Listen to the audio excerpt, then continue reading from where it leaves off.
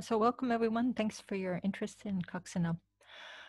So this talk, I mean, it's going to be a talk, but there's also going to be the opportunity for you to participate. We have a virtual machine which is running Coccinelle that you can use, and there's going to be some exercises so that you can try out the system. So the virtual machine takes a little bit of time to start up. So what I suggest is to take a few seconds and just click on the link right now, and then it will be all ready when we get to the exercise. So you should have the link in the chat window. Okay, so the topic of our work. What we're interested in is the fact that there are many common problems that arise in programming. So in particular in programming C code, in programming the Linux kernel. So basically the Linux kernel is like a really huge code base, and there are many different kinds of issues that can arise in developing such a huge code base. So one of these issues is that programmers don't always think about how C actually works. So here we have an example. Oops. Okay. I'm sorry, do you see does one see my mouse when I move it around? Kristen? No, this is stuck. I can see your mouse. Yeah, we can see it. You can see it? Okay. So here is an example. This is something that I found when looking in some recent kernel, some recently proposed patches. So somebody had written if unlikely, and then some expression is greater than 0. So unlikely is a construct that is going to indicate branch prediction. So unlikely means that the developer has expected that this expression is this expression is very unlikely to be true, and so branch prediction should choose the false branch as the most likely code to occur. But actually, in this particular case, if one looks carefully, one can see that the argument of unlikely is not actually the entire condition. It's just this difference between these two pointers. And the difference between the two pointers is not going to be true or false. It's just going to be some value. And so the unlikely doesn't make any sense at all. So this is not actually going to cause the code to crash, but it's, on the one hand, it's not being useful for anything. And on the other hand, it is kind of misleading to developers who might expect that this to be working in sort of a normal way. But on the other hand, this kind of problem is going to be quite hard to find because, what can we grep for? Okay, so we can grep for unlikely, but there are 19,000 of them in the Linux kernel today. So looking through all the 19,000 of them to find ones where the parenthesis is on a sub-expression instead of on a full expression is going to be very complicated. So that's one issue. Another issue is the case of APIs. The Linux kernel code base is very big and it's evolving all the time. And so it often occurs that there are several functions that have kind of the same behavior. Often this arises because some developer has had an idea of a better way to do something. And so then they introduce a new function that does it in this better way, but actually not all of the old uses get updated. And this problem is something that can only gets worse over time because other developers copy those old uses. And so we get actually, over time, we can get more uses of the undesirable code. And sometimes even the new clever API doesn't take off in the way that one would hope. And so we end up with a code base where we use different functions in different places for doing the very similar thing, which can be very confusing. And a final issue is that many functions can fail. For example, if you try to allocate memory, then there might not be enough memory available, in which case it will fail. Some of these failures are extremely rare, so it's hard to find them in testing. Again, it's something that's very difficult to find just in searching through the code base. If you search for an allocation function, you'll just find the lines that contain use of the allocation function. The relationship that we're interested in is like we have an allocation function and then we don't actually test for failure before using the allocated value. And so that involves multiple lines of code which are not necessarily next to each other and so on. So it makes it very difficult to find.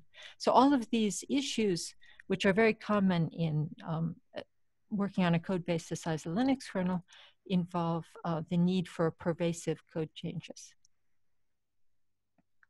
So here we can look at our examples in more detail. This one I've mostly explained in sufficient detail already. This is the patch that was performed recently. And we are just changing this unlikely, which is on a sub-expression of the test, so that it takes into account the entire expression. So here the developer actually did two things at the same time. So the change from greater than 0 to not equals is not really the point that I want to make. But the point to make is just that unlikely is supposed to take up the entire if expression, so it can be a choice, indicate a choice between the two branches. Here's an example of inconsistent API usage. There are two functions for accessing memory, DMA memory. So this is memory that can be accessed directly both by the devices and by the CPU. So there's one function which is called PCI map single, which sets up the region of memory which is usable in this way. And we have another function called DMA map single. This is also setting up this kind of interaction. These functions basically do the same thing. Basically, PCI map single is a wrapper for DMA map single. Here we have DMA map single in what seems like a PCI related file. So it's just kind of chaotic. Some parts of the code use one function, some parts of the code use another function. And so it's not really clear why, and so on. So it would be better to just use only one kind of function everywhere. So that people don't have to learn about so many different things, and so one can understand the relationships between different parts of the code. Next example is a allocation and a error checking code. Here we have a call to kzalloc, which is one of the normal ways of allocating memory in the Linux kernel. And then a bunch of lines later, we have a dereference of the allocated memory, but there is no error test, there's no null test along the way to see if this function has failed. So maybe almost all of the time the function will not fail, but someday one will be in a low memory situation, and then there could be a problem. So basically, we want to consider all of these kinds of issues. We want a tool.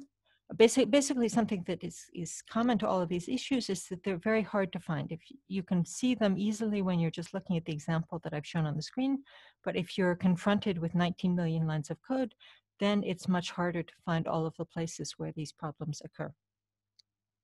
So what we'd like is a tool that will help to automatically find code that contains these kinds of bugs or defects, or what we call collateral evolutions.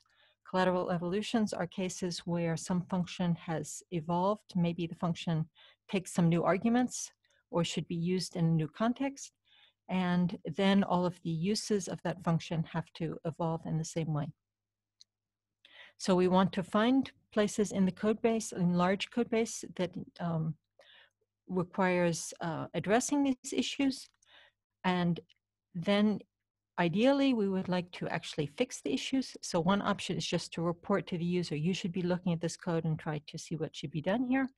But another better option is if we can actually automate the fixing, because in general, whenever you let humans touch some code, then something can go wrong. And finally, what we would like to do is we would like to provide a tool which is accessible to software developers. So something that anyone can use, so you'll have the chance to use it later on in this talk. Something that one can, that's easy to relate to the experience of software developers. Because if you think about Linux kernel developers, in order to be able to work on Linux kernel, you have to have a great deal of knowledge about the Linux kernel itself, all of the invariants that are respected by different functions, how you're supposed to use different functions in what places and what ways and so on. And we would like is a tool that makes it easy for developers to express this kind of knowledge in terms of how they should find code containing problems and how they should fix it. So before we introduce the tool, we're going to think about what are the requirements for this kind of automation. So one requirement is the ability to abstract over irrelevant information. So if we think about, for example, the case of the unlikely, then there's some parts of this code which are important with respect to this problem and some parts of the code that are not important. So clearly the word unlikely is going to be important. And the fact that the unlikely is nested in some kind of other expression is also going to be important. On the other hand, the argument of the unlikely is not important. The variable aligned or the field pointer or the fact that we're doing a subtraction, none of this matters. The only thing that matters is if we have an unlikely and then it has some argument, we don't care what it is, and then it's used with greater than or equals or not equals or all kinds of other things, as opposed to being just directly being used as the test expression. So basically, if we want to find some problems and fix them, there's some kinds of fragments of code that we're going to want to search for, and some fragments of code that we want to abstract over because we don't care about those other kinds of code. So that's the first requirement. The second requirement is the ability to match scattered code fragments. So if you think back to the KZ-alloc example, basically we had a KZ-alloc and then we wanted to search down in the code to see if there was a dereference of the allocated thing. So the dereference might come on the next line. It's actually often common just to allocate something and then to start using it directly. But it might come 10 lines later, it might come 100 lines later. We don't really know how far away it's going to be. So we want to express in general, though, that first we have a KZ-alloc and that the result is going to be assigned to some variable, and then we're going to be using that variable somewhere afterwards in the execution. And then the third requirement is the ability to transform code fragments. So for example, in the PCI map single case, we want to change all the PCI map singles to DMA map singles. And we're going to see that there's kind of a very systematic way that we can do that. So we can make basically a rule which is going to describe how to turn every call to PCI map single into a call to DMA map single. So that in principle, we can just run the rule on the code base and then get rid of the problem all at once. I say in principle because in practice, you have to actually verify that the code that you have generated is actually correct. You might want to be sure that you can compile all of the code that you have changed. If you would like to submit this so it can be in the main line, you have to create your patches and so on. So there's a lot of other things involved in actually getting changes into the Linux kernel, but at least we are going to automate the first part, which is actually making the change. So these are the kinds of issues that Coccinelle is targeting. So what is Coccinelle? Coccinelle is a program matching and transformation. It provides program matching and transformation for unpreprocessed C code. So I would like to highlight this, which is a bit of a technical issue, but in C, you know that we have things like macros, we have things like ifdefs, and you run the C preprocessor, and then the code gets expanded and modified in all kinds of strange ways. What Coccinelle is going to offer, that we don't run the preprocessor.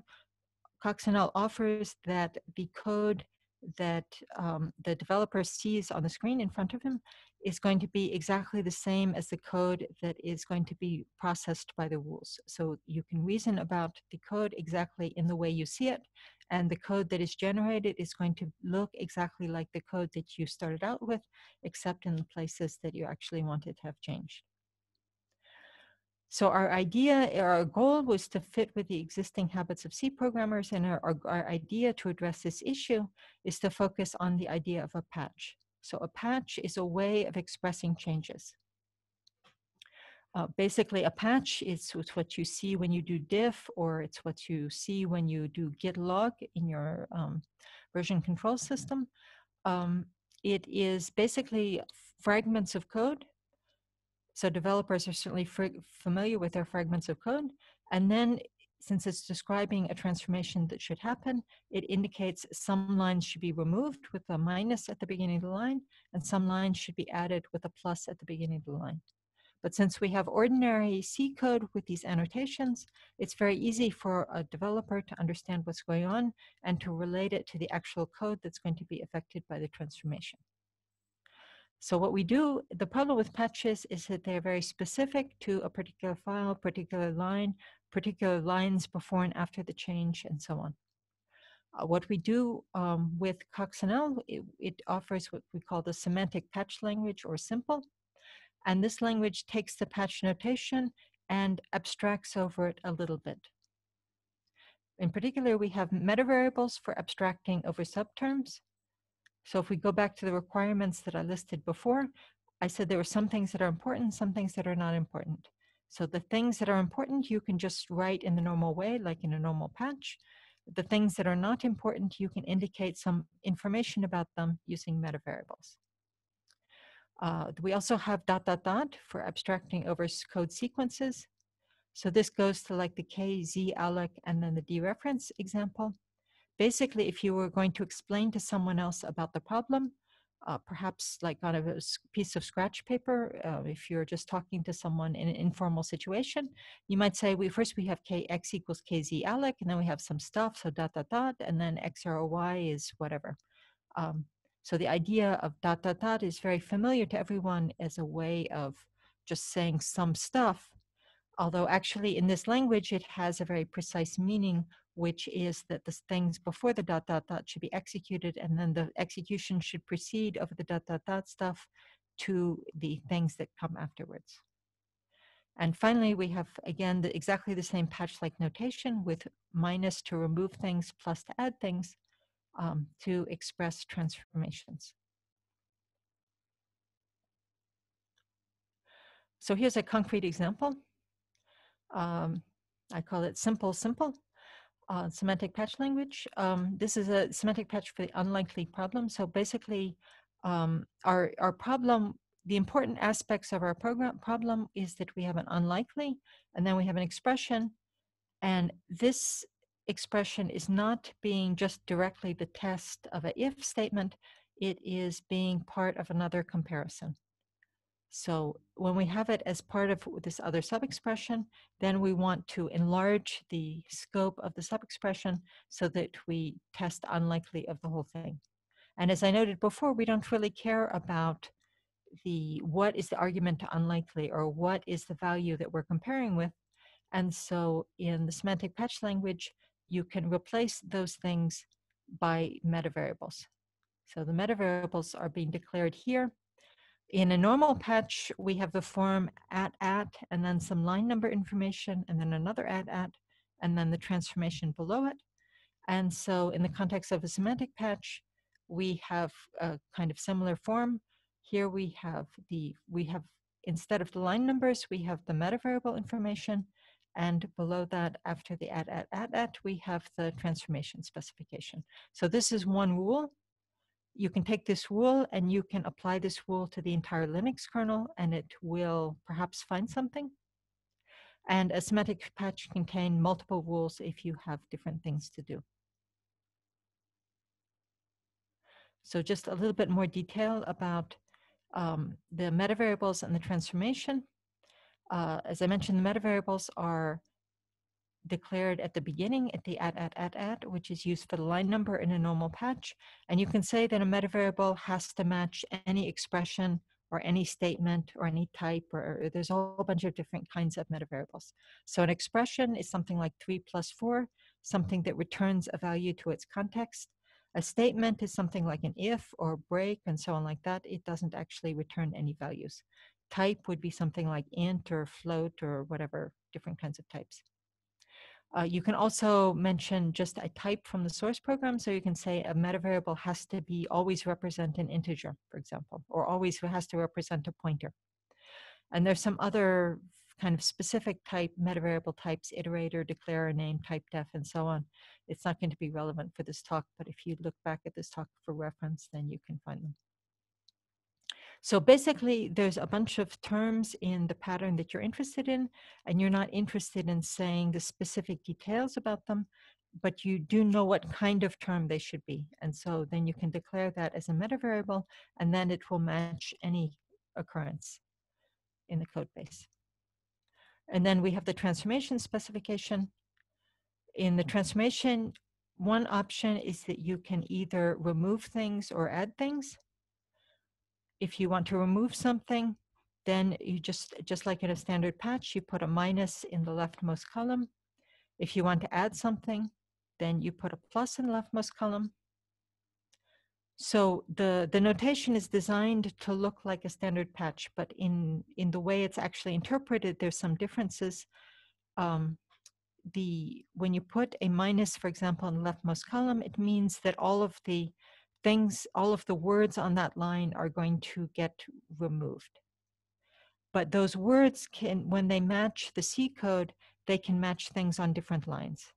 So actually, the whole matching process is not sensitive to new lines and spaces and so on like that, like it is in a real patch.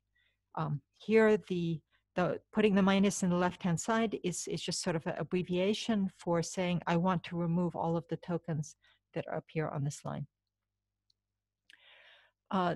Besides removing and adding, there's also the possibility just to highlight things. Sometimes you want to search for something, but you don't know actually what you want to do when you find it.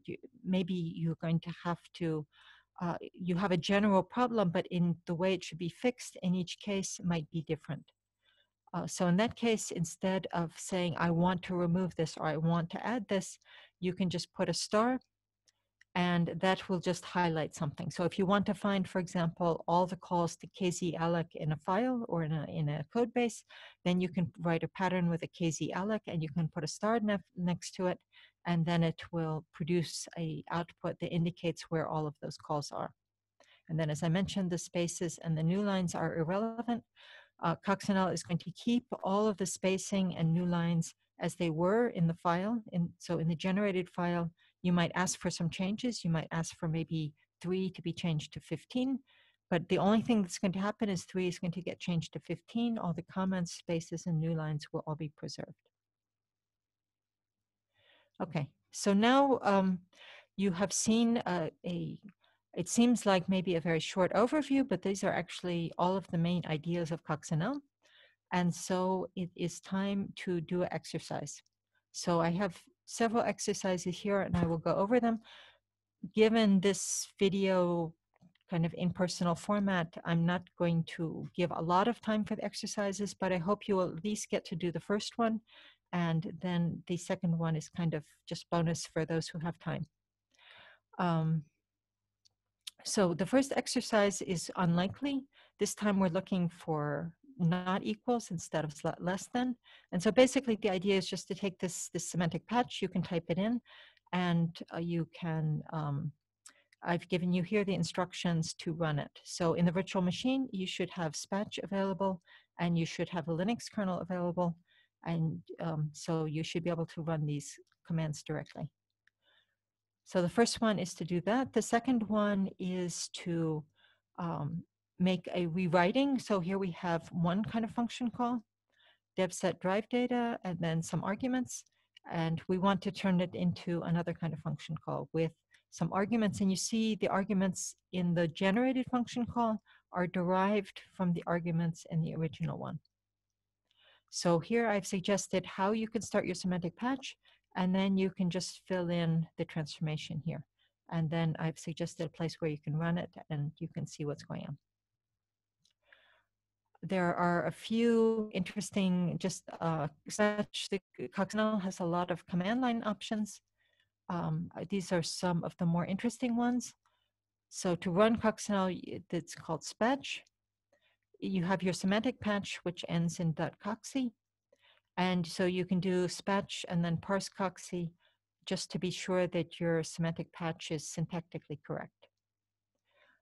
You can run a semantic patch on a single file, or you can run it on a complete directory. If you run it on a complete directory, it will work on individual files one at a time.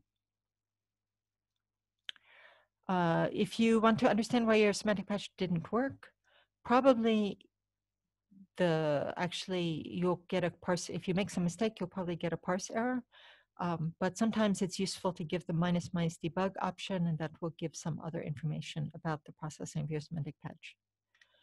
And the last issue here, it's not very relevant for this talk, but Coccinelle allows you to configure how many header files are actually included in the execution process. Including more header files gives more information, for example, about type definitions, about other function definitions, and so on, but it also takes more time. Normally, Spatch is going to just generate a patch. It's not actually going to change your file. It generates a patch on the standard output, and it prints a bunch of other information on the standard error. So when you try it, you might like to just redirect the standard output into a file, and then you can study it afterwards. You can also use the very quiet option, and then it will kind of eliminate a lot of the kind of information that it prints along the way.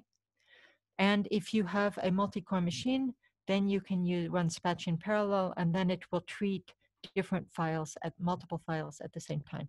So in the context of this talk with a virtual machine, each person on the virtual machine has only one core, so this is not a relevant option. So what I suggest now is to take about 5 or so minutes and try to do the first exercise. And I can answer any questions that you have. If you have any problems with the exercise, just raise your hand or type in the chat or do whatever is convenient.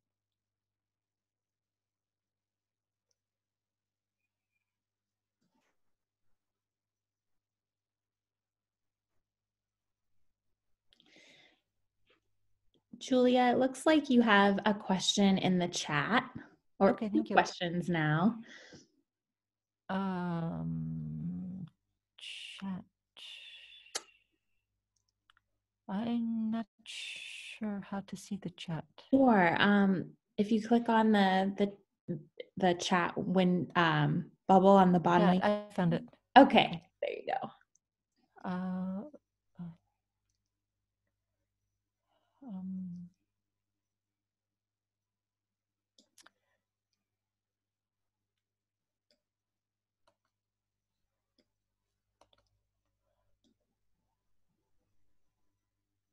Oh, sorry. It has nothing to do. So somebody asked, it's a very good question. What is the ISO file parameter? What's it doing on the ISO image? It has nothing to do with ISO, the big ISO thing. It's a thing that I hoped you would just type in, be happy to type in and not have any discussion, but we get to see it later. Let's just say it that way. It's a thing called isomorphisms. It has to do with transforming, rewriting the semantic patch in a certain way. And if we don't have this option, then the unlikely will disappear in the semantic patch. Somebody asked me, I think metavariable is also a function with subfunctions. So Jayanka Johnson, if you would, could you unmute and ask your question, because I'm not sure to understand what you mean.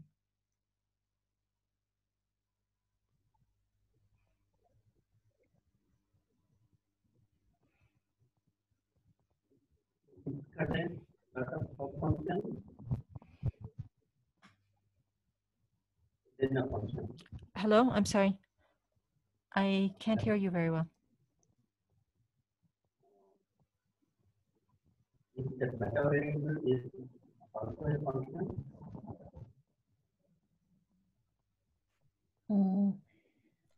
I'm sorry. Okay, that doesn't work very well.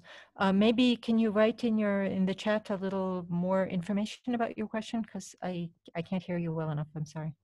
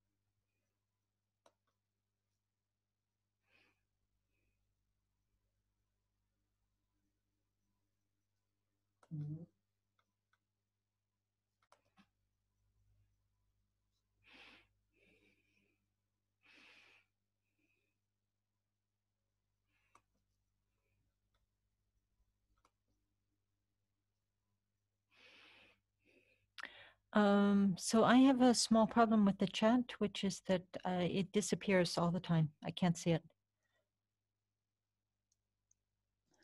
Okay, So, that's Christina, fine. you'll Yeah. have to read me anything it says. Okay, no problem. I can do that for you. Okay. So I'll try to answer the question. Meta variable, it's just like a little tiny expression or a little tiny term that's going to replace some bigger term. So it's not actually a function, it's just a thing that replaces some other things. So we have here in the example, unlikely E1, and so it's unlikely of any possible E1. But maybe the question was asking, can unlikely, like unlikely here is a function, could unlikely be a meta variable also? And yes, anything you want can be a meta variable. There's actually, you can generalize this here. There is a binary operator type of meta variable. So instead of putting explicitly not equals, you could have like binary operator NE, and then you can say unlikely E1, and then just NE and E2, and then you can maybe find some more issues. Okay, Julia, we have a few questions in the Q&A box that I can read to you if you'd like. Okay, maybe I can, I see two, let me, oh, okay, so, okay, I see many, no, things is working better. Okay. Yeah, it seems that if I turn on Q&A, then I get both the chat and the Q&A. Okay, so many people have some questions about many things. Why are so many files skipped? And what does skipping mean? And what does handling mean? What's going on? So those are good questions. So basically, I suggested that you run the semantic patch on some directory, and there's some files that are relevant and some files that are not relevant.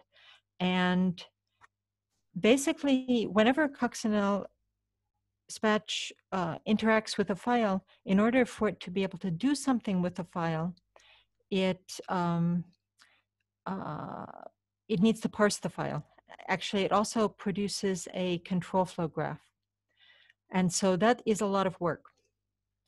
And so if you have 3 files or 10 files, you might not notice that. In the case of Linux kernel, we have like 19,000 files, or actually, I'm not sure how many files. We have 19 million lines of code, maybe 40,000 files actually. And so it's not very interesting to actually parse all of them and make control flow graphs for all of them.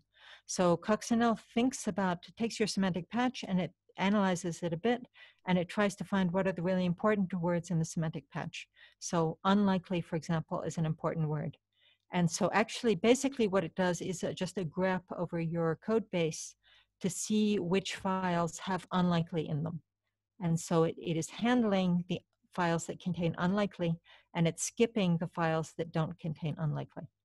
But again, just because there's an unlikely in the file doesn't mean that there's actually anything to do. So you won't necessarily get an output for every file that it's handling. But the one it's skipping, it's just ignoring completely. So there's another question about, does Spatch require root? The container has a root prompt. Yes, we just put the container together very quickly. Spatch absolutely does not require root. So that's not a problem. Somebody asks, why are so many files skipped? And that goes back to what I just said. Unlikely probably doesn't occur in that many files, and so most of them are skipped. And somebody asks, is there a repository of bug patterns that I should run over my own code base? So if your code base is the Linux kernel, then inside the Linux kernels, there's about 60 semantic patches that you can run. And they are all set up in a certain way so that there is a make target in the Linux kernel, which is called make cocci check. And then you can just automatically run all of the semantic patches in the Linux kernel over, for example, the file that you have changed, or a subdirectory of the Linux kernel, or the entire Linux kernel, and so on. But there is also, I think if you go to the Coccinelle website, which, yes, so this is the ones that are in the Linux kernel. If you go to the Coccinelle website, where the link is at the end of my talk, or you can just search for Coccinelle and you'll get a bunch of handbags, but you can try to find the right one with appropriate search options. You can, there is a Coxie check tool, and on the web page there's some scripts that are maybe of a bit more generic interest. There's also a site which is called Coccinellery.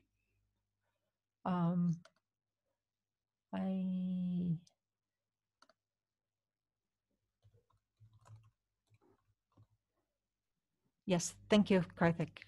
There you go. There you can find many semantic patches. They are just like all of the semantic patches up that were ever written somehow, or were ever somehow useful for the Linux kernel up to some date in time. There's no real guarantee of quality. They were just, we wanted to get a bunch of examples out to people. And so you can also take all of those examples and run them on your code base. Some of them are very specific to the Linux kernel, and some of them are just much more generic to C code. So let me just be sure.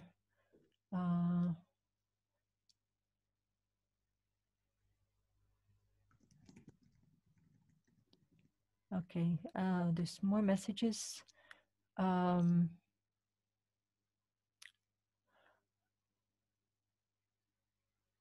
Okay, somebody's asking about C++.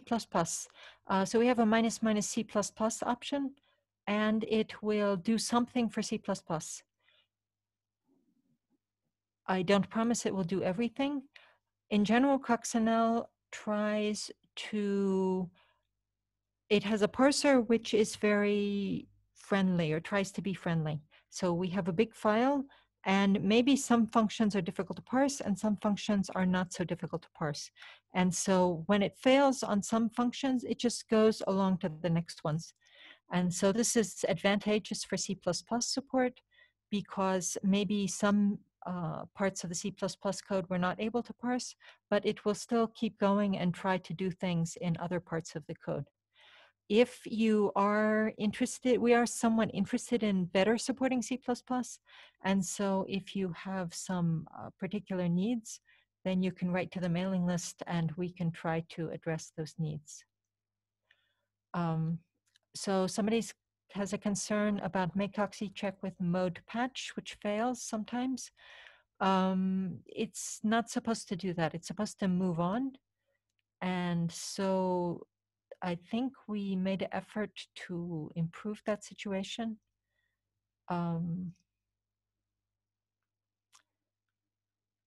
Does it fail, like fail, or does it fail and move on to the next rule?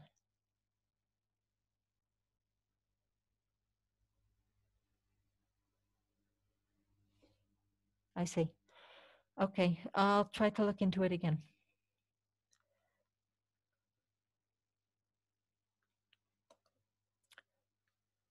Okay.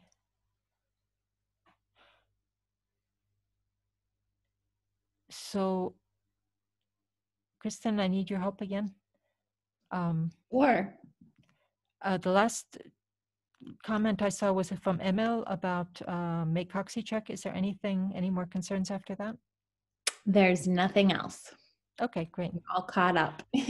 Okay, so that's, I hope everyone had a chance to at least work on the first exercise and to get a good idea of how Coccinelle works in practice. All you have to do is Coccinelle is available in lots of Linux distributions, and so you can just, if you're using Linux, or it's also available for on Mac and probably in some way on Windows, you can just install it in the usual whatever way you're used to installing things, and then it will just work in exactly the same way it's working for you in the virtual machine. Okay, so now we're going to look at our second example. Julia, we do have one more question. Sorry. Okay, please go ahead. When it fails, does it fail like error report or fail like logical report or logical error?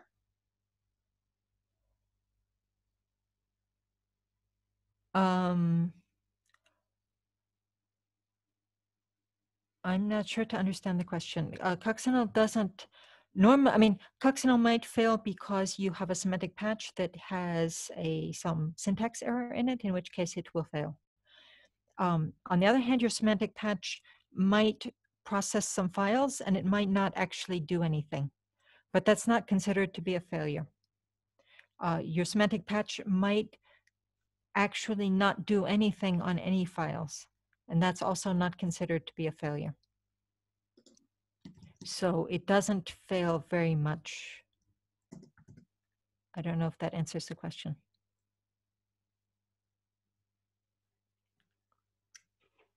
I think we're good there. Thank you, Okay. Julia. Okay. So the next example we're going to look at is inconsistent API usage. But we'll go back to the PCI map single and DMA map single example. So this is the definition of PCI map single. And if you look at it, it takes a bunch of arguments, hwdev, pointer, size, and direction. And if we look at the DMA map single call, basically here, if we ignore the first one, we have pointer and size, and then basically direction. It's casted to something else, but it doesn't actually change the value. So basically, we have the same number of characters in the names. We have almost the same arguments.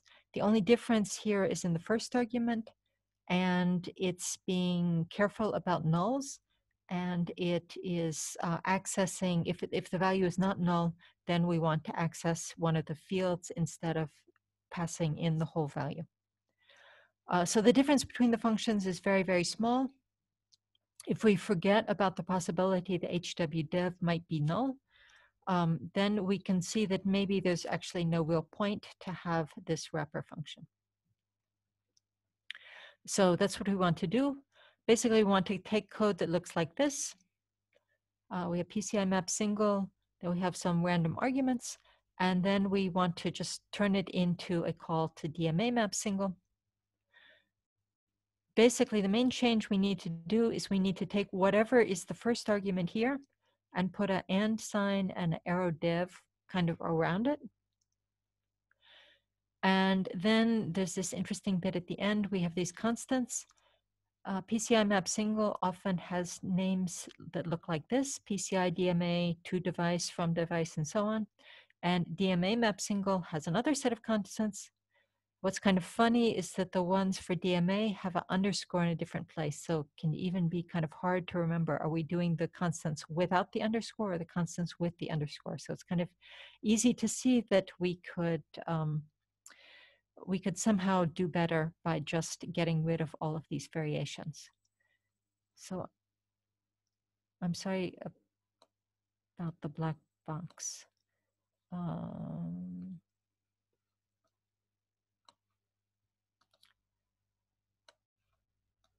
Okay. So basically, there are a few things we need to do. We need to change the function name. We need to add a field access at this place, and we need to rename the fourth argument. So to see what we should be, how we can create our semantic patch, one idea for general strategy for creating semantic patch, you can take a existing patch and try to make it more general so that it will apply more widely across the code base. So this is a change the real person has done at some time in the past. What's kind of amusing about this change is that person did the change of function name properly, and they did the change to the first argument properly, but actually they forgot about the last part, and so they left the wrong constant here. Of course, this is just a problem from a point of view of reading the code. The actual constants are just lined up exactly, but as I mentioned, they are not exactly spelled in the same way because there's some extra underscores in the DMA situation. So basically, we want to write a rule so that we can make this change everywhere in the code base. So we can start like this. Basically, the idea, all I've done here is to turn it into like an outline of a semantic patch.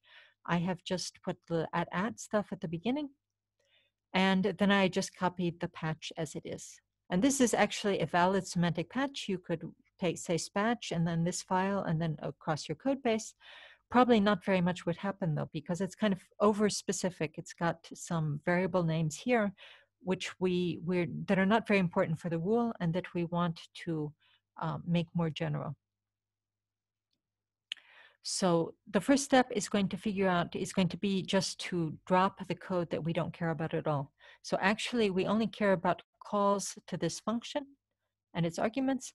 We don't care about this part over here on the left-hand side. So this PCI map single can be called on the right-hand side of some assignment. It can be called in an if. It can be called in many different return in many different contexts. So we don't really care about the context. We just care about changing the function name and adjusting the arguments accordingly. So the first step will be just to drop the part that we don't care about so we can drop the assignment part. So now we're just focused on the function call. So the next step is to look around like we did with unlikely to see which are the expressions that are important and which are the expressions that are not important. So you can imagine that, for example, this expression here is not important because it's in the old code, it's in the new code, it's not changing, it's referring to some very specific variables and so on. So we can certainly make a meta variable here, and we can make another meta variable here in this case. It looks like we could just make a meta variable here, but that's because of an error that the person made, so we'll just not do that yet. And then there's another place that we can also make a meta variable. Here, even though this is in the transformed code, actually adapter pdev is the first argument originally, and then adapter pdev is used exactly the same way, but it's kind of nested in some other code. So we can also have a meta variable in this case. And so we get this. We have 3 meta variables, E1, E2, E3. Each one is some different expression. And then our change is going to be, we can replace PCI map single by DMA map single. We can adjust the first argument so that it has the and the arrow dev around it. We leave the second argument and the third argument the same. And then now we're going to actually need to do something about this fourth argument. So we don't want to just leave the fourth argument being PCI DMA from device. We want to change it so we can remove PCI DMA from device and we can add DMA from device like it's supposed to be.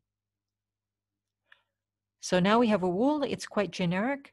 It's not, for example, specific to what are the first argument, second argument, and so on. It's not specific to the usage context. It can apply to any call to PCI map single. And so we can take this rule and we can use spatch and we can run this on the entire code base. And we find that it makes 17 changes.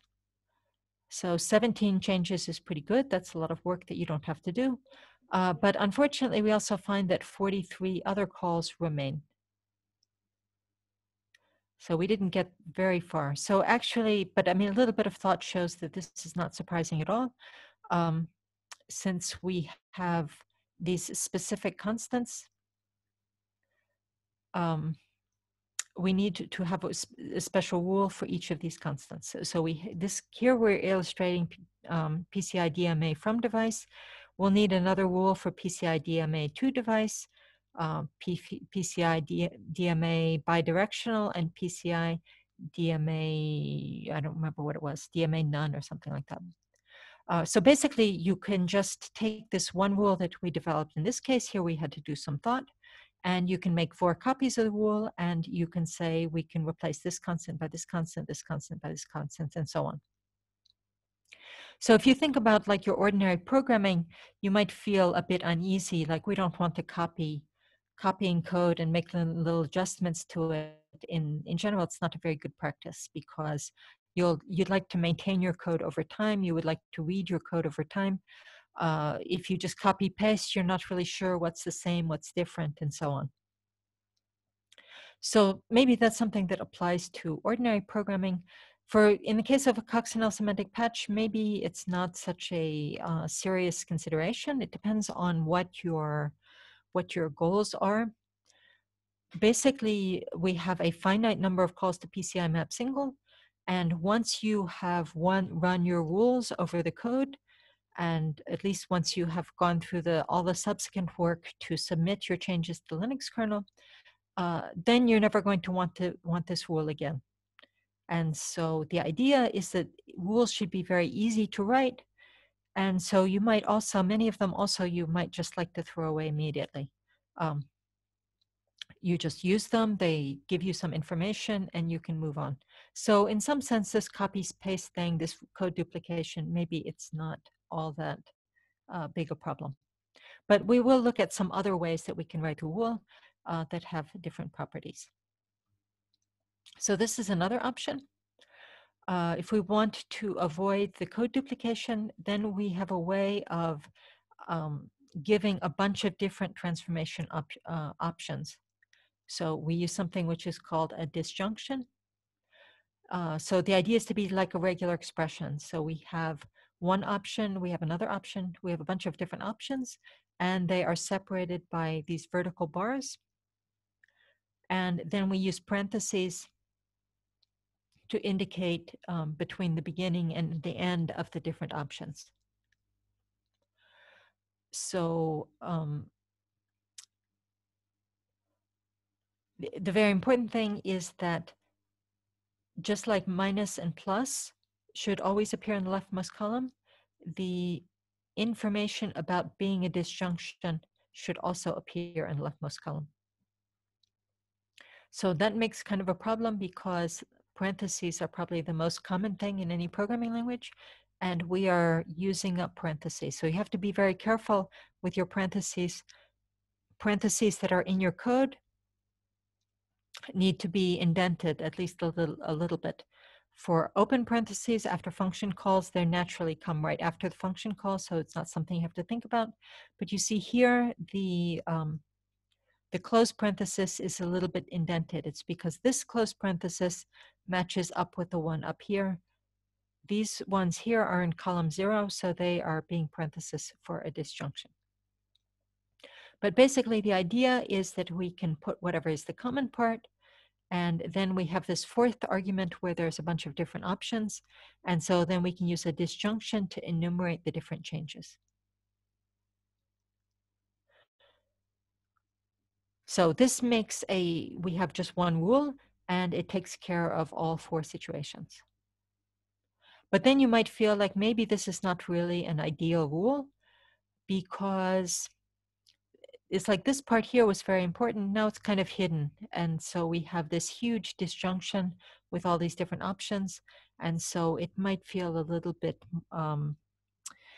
maybe a bit hard to understand. So we can have another option, which is to separate the 2 changes into separate rules. So here we can have a single file, and it has two semantic patch rules in the same file. So this is the first one, and this is changing PCI map single. This is doing all the common part, basically. Changing PCI map single to DMA map single, and then it changes the first argument to wrap the and arrow dev thing around that first argument. And here I just leave the other arguments the way they are. And then once we have changed all our PCI map singles to DMA map singles, then we can work on the fourth argument. So here we are just matching DMA map single again, and then we go focus on the fourth argument, and we can change it to PCI, change it in whatever way is desired. Basically, when you have multiple rules, it takes each of your files, and for a given file, it applies the first rule to every function in the file.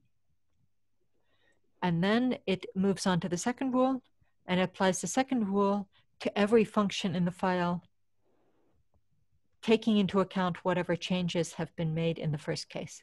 So this rule here is going to modify all calls to DMA map single. It's going to modify the ones, or all calls where we still have a PCI constant in the first argument. It will modify the ones that we created here. And if the code randomly has some other DMA map single calls that are using the wrong fourth argument, then it will be modifying those as well. So it's kind of a different functionality from the one that I proposed before. So we could have actually a fifth attempt that I don't show, where we have this rule here first. It changes the PCI map single to DMA map single, and it adds the field reference. And then we could have another rule, which is only this part, that just gets rid of all of the PCI DMA constants in the entire system. But that might be doing more than you actually want at a particular time. So it seems somehow safer to just focus on a particular call and its particular arguments. Julia, Okay. we do have one Yes. question in the Q&A Okay. box. Would you I like will to try to see it. Okay. Here we go. Q&A box. So while I'm trying to figure out the Q&A box, you can start working on exercise 3. I can read that out to you, Julia, if you like. Yeah, I think you'll have to. Okay.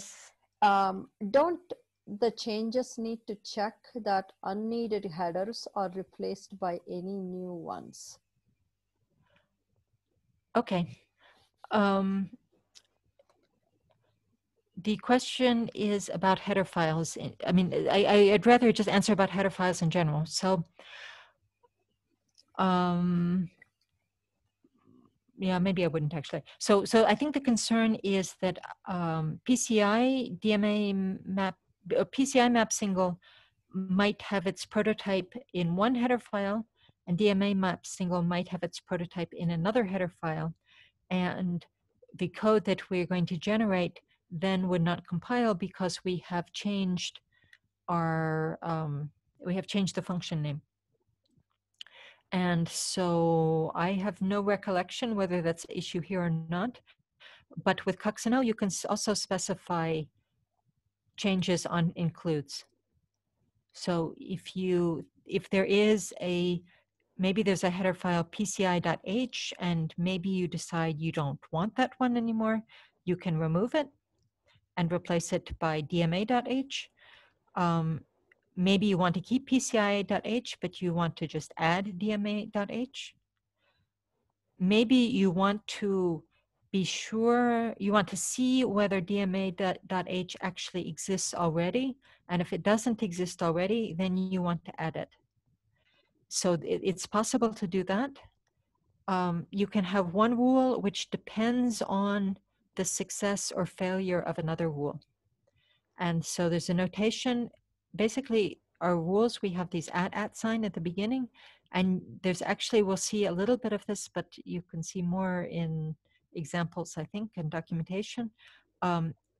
In between that @ there's some information you can put. It's kind of gives some information in general about how the rule should be applied. One thing you can do is give a rule a name. And so you can have a rule which is going to match the presence of, like, include dma.h. And you can have another rule which is going to say depends on the failure of the first rule, whatever the name of, maybe the first rule was called inc. And so you can say depends on ! inc, not inc. And so that second rule will only apply if there was no include that you wanted in the file. Remember, we work on one file at a time. And so that way you can add the header file if it's needed. I know that in the Linux kernel, for example, there's some conventions about the order in which header files are introduced, and other software might have other conventions. And Coccinelle, unfortunately, doesn't know really. It can't really help you with that. In general, in Coccinelle, when you want to add something, you have to attach it to something that exists. And so if you think about maybe you want your header files in alphabetical order or in reverse Christmas tree notation or something like that, so Coccinelle doesn't know that. You have to specify something, some place where you want to put the thing, and you can put your new thing either before that thing or after that thing. So particularly in the case of header files, if you want the includes to be organized in a particular way, you may need to actually go and modify the code afterwards.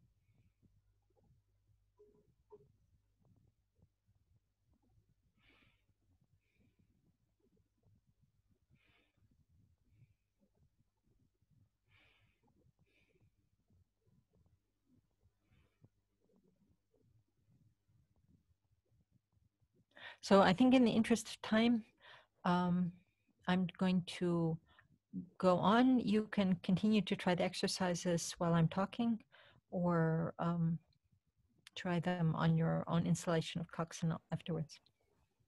Julia, there seemed to be one question Oh, in sorry. the chat. Not a question, but more like a comment. I was wondering if you want to answer that.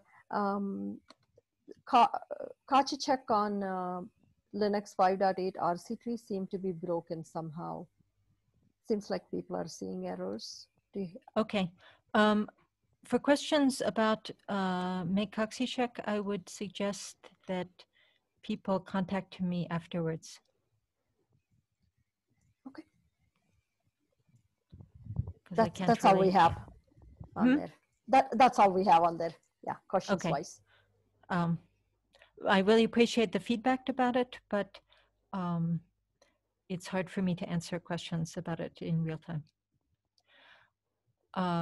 Okay, so the third aspect of what I called simple is dots. So basically, this is addressing the case where we don't want to, I mean, our previous examples, we were just looking for a single expression that we wanted to transform in some way. But sometimes you want to search for multiple piece fragments of code that are somehow connected to each other. So basically the idea is you have some code where some part of it is executed and then the execution continues and then some other parts of it are executed and you want to match those different separate pieces of code fragments. So what we would like to do is to specify patterns consisting of fragments of code that are connected by execution paths. And then we also will see in the end how to specify constraints on those execution paths. So first we execute a certain piece of code, and then maybe you want to say certain other things should not happen until we come to some other thing which is of interest. So our example is again going to be this Coccinelle example. Coccinelle is the Linux kernel way of allocating memory, and it returns null if there is not enough memory. So basically it's a rare occurrence, but sometimes it could happen. And so in general, the policy of the Linux kernel has been to check for these kinds of issues. So here's some good code. We say check state equals KZalec, with a bunch of arguments. And then immediately afterwards, we say if check state is null, then we just return, and that problem will be dealt with in some way. Here's some bad code. We have ddip equals KZalec, again, with some arguments. And then we immediately dereference ddip. And so if the result of this KZalec is null, then here we will have dereference of null, and that will be a problem. So like the other situations we've been looking at, it's not very easy to find. I mean, it's sort of possible to find these two cases with grep. You can say grep, and you can say grep for KZalec, and then look at the next line. And then in some cases, at least, the next line will be either the if, or it will be some kind of dereference, and then you can find the bad cases and the good cases. But it's not very reliable. Sometimes the if, sometimes the test could be many lines later, and sometimes, as we'll see in the next example, the one we saw previously, the actual first reference to the allocated thing also could be much later. So just looking at a fixed number of lines is not going to be good enough. What we want to find is the case where we have execution of a KZalec, and then execution moves forwards. Across the execution, we never come across a null test, but eventually we do come across a dereference, and so this is going to be a problem.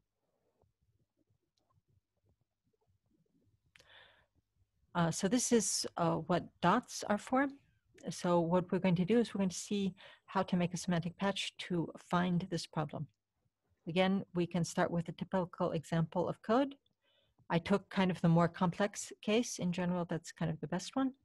And the first thing we're going to do is highlight the code that we are interested in, or the line of code that we're interested in. So here we are interested in this dereference. So what I've done is I put a star on the left-hand side. So this is saying just, we don't actually know what are the changes that we want to do. The problem with adding error handling code is it's obvious what kind of error you want to check for, but what you should do in each case is completely dependent on the file. Usually when something fails, you're going to want to do some kind of cleanup based on what has been done in the function before. And that's completely specific to each particular usage context. But what we can do is we can find the problem, and then the person can go look at the code and try and figure out what to do with it. So we have a star here to indicate that this is what we're interested in. And then we do kind of the same steps that we have done before. The first one is going to be removing the unimportant stuff. So basically, we just remove all of these statements in between the KZalec and the dereference, because that's the part that we're interested in. And here I've put ... So we have two separate statements, but we want to say that they should be connected in the flow of execution. First, we're going to allocate the KZalec, and then sometime later in the execution, we're going to be doing the dereference. So that's what the ... means. And then we move on, we can abstract over our irrelevant subterms. So actually, we don't care at all about the arguments to KZalec. And we don't care about this SI data. We don't care about the specific name, but we do care that the SI data is the same as the SI data, which is down here. So this should be the same as that. And we don't care about what the field is. And I should have gotten rid of actually this ETH broadcast adder. That's also completely irrelevant. That should have been dropped previously. So we end up with this. So basically we have the abstract part is we have some random expression and we have some random identifier. And the expression is going to be an assignment to the result of the KZalec. And then some execution happens. And then afterwards, we have a dereference. So the dereference is going to be the same expression as was on the assignment for the KZalec. And then we have the arrow, and then we have the F. So we don't care about which field we are actually accessing.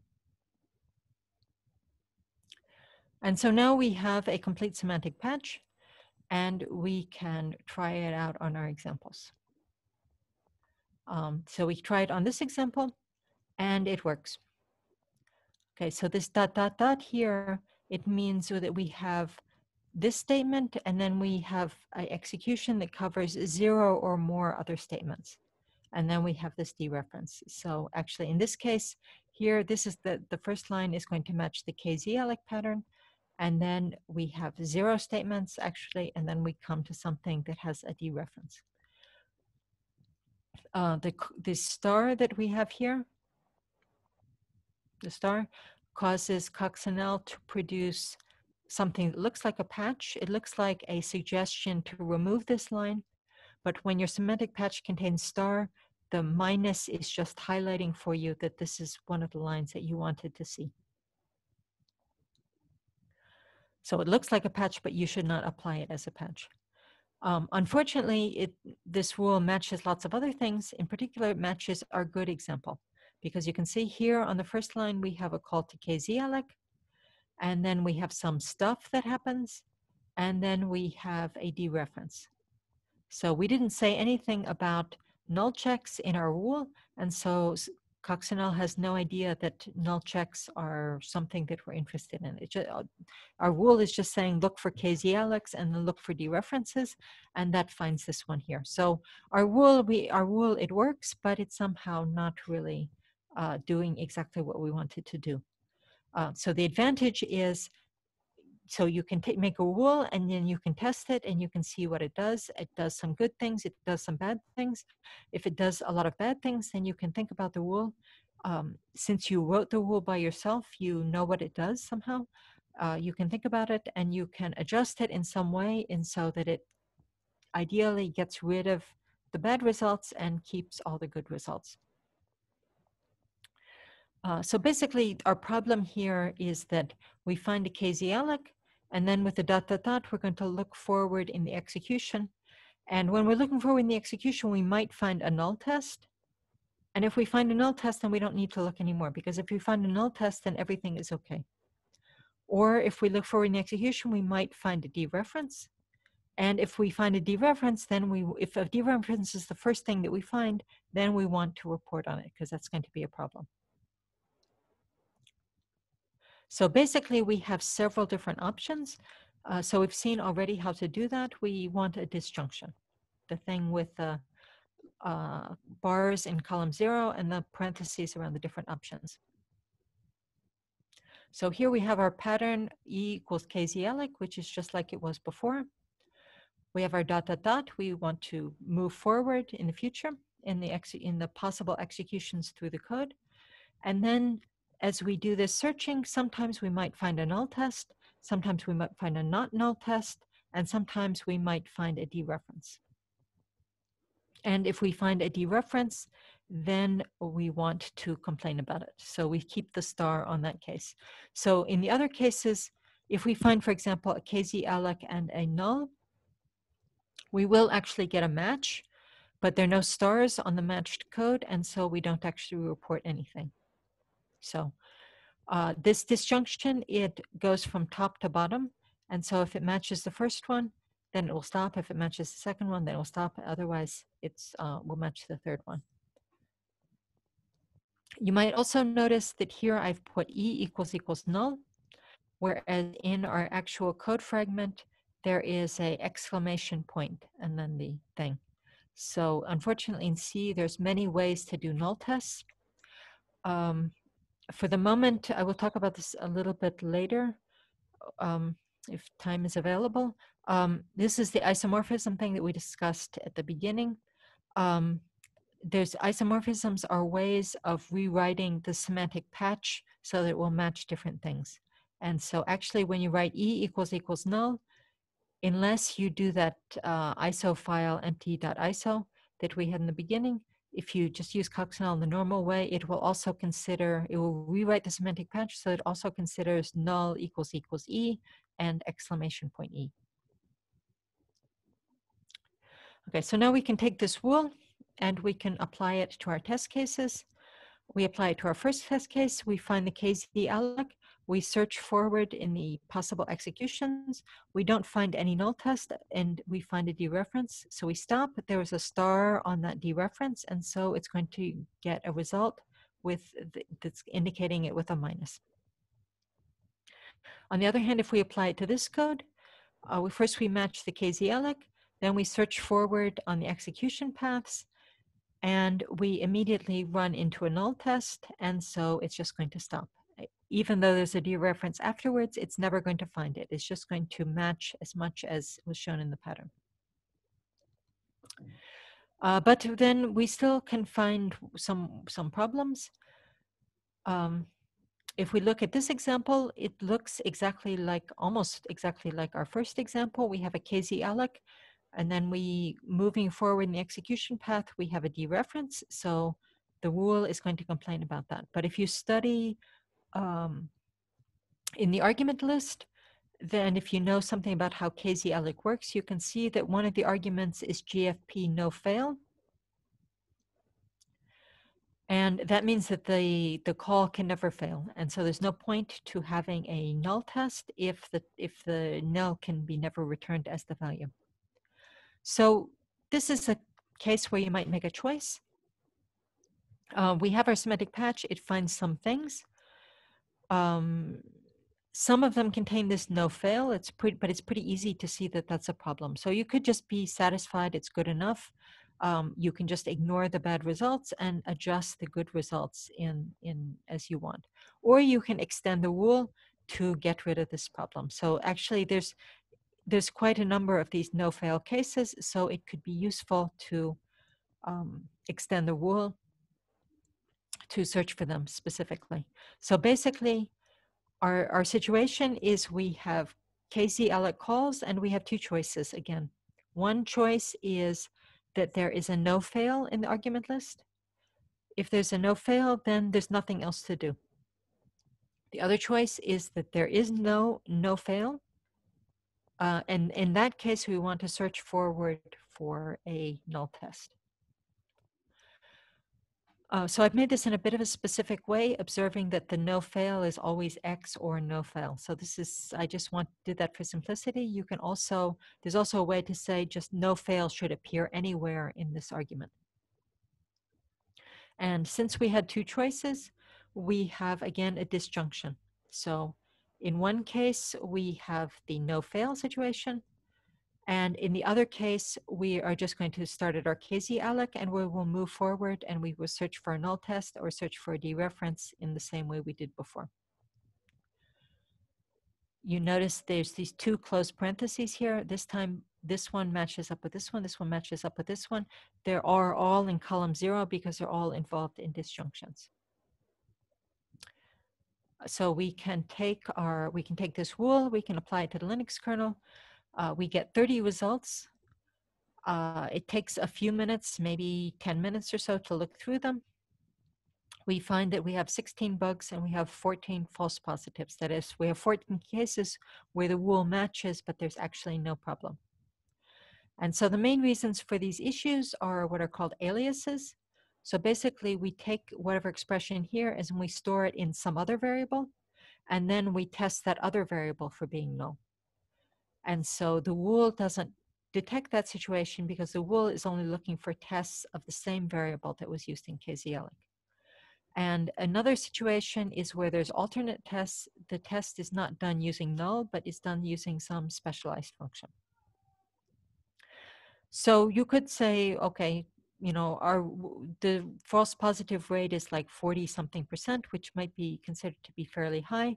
But on the other hand, we could evaluate the results fairly quickly. And so it's not really a problem. Or you could say, oh, I found a lot of problems with aliases, so maybe I'll try to do something about that case. So we have one more variant, which is that case. So in alias, in general, it's like you say X equals KZ-ELEC, and then you say Y equals X. That is, you rename the variable that was used as the result of KZ-ELEC. And so basically that's something that can happen somewhere between our KZ-ELEC call and our dereference. Those are the 2 points that we're interested in. So we have some execution path between them, and along the way, something undesirable can happen. So one more extension as compared to the C language is this when thing. When you have ... you can say when, and you can say some things that you would not like to have happen along the path. So we don't want the creation of any aliases. And then kind of as a sanity check, you might also want to flip things around and you say, you don't want to redefine whatever variable is holding the result of KZLic, because if we redefine it to be something else, then it might be quite all right to have a dereference. So you can have as many of these when things as you want. The when, they can be expressions, they can be statements, they can be anything you want, numbers, anything, but they have to be complete expressions or complete statements or complete whatever. And so if we make this change, in this case, we remove 4 of our false positives and we keep all of our actual bugs. So it was a positive improvement. Okay, so I think we are actually almost out of time, right? Yep, we just have about 5 minutes left, Julia. So Okay, you want to so finish and then Shua can jump in with kind of the wrap up? That'd be great. okay, so I'll want to just skip very quickly through the rest and then we can do the wrap up after that. So here's the exercise. You can try these on your own. Basically, we've seen some summary. I've talked a little bit about isomorphisms. If you have x equals null in your semantic patch, it will kind of deal with it and do all the other kinds of null things you expect. Typed metavariables, if you want to constrain your metavariable to have a particular type, like a struct platform device, then you can do that. Any kind of expression can have a particular type.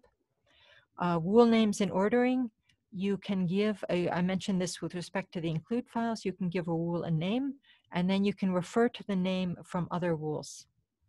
And that can be very useful to share information.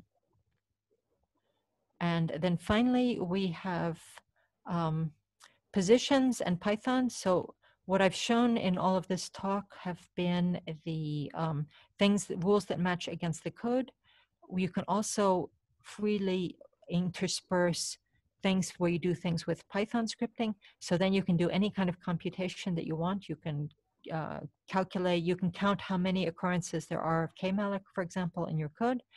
And an interesting thing you can do is you can notice the position of certain things. So here I'm saying position is a certain kind of metavariable. Kmalloc is at a particular position. And then we can print out a message in Python saying that it's on a particular file and a particular line. So in conclusion, Coccinelle provides a declarative language for program matching and transformation. You don't have to know anything about abstract syntax trees, about parsing, about control flow graphs, all of the, about type inference. All of the power is kind of integrated into the tool. This Coccinelle semantic patches look like patches. Hopefully they fit with Linux developer habits. Hopefully it's easy to learn. It seems like many kernel developers have tried to use it in some way. And we have actually made a bunch of other tools that are kind of building on Coccinelle in some way, inferring semantic patches from examples, using semantic patches to search in Git histories. And we have another tool for identifying bug fixing patches that uses Coccinelle internally. And so here is the website of the project. You can find a lot of information about documentation.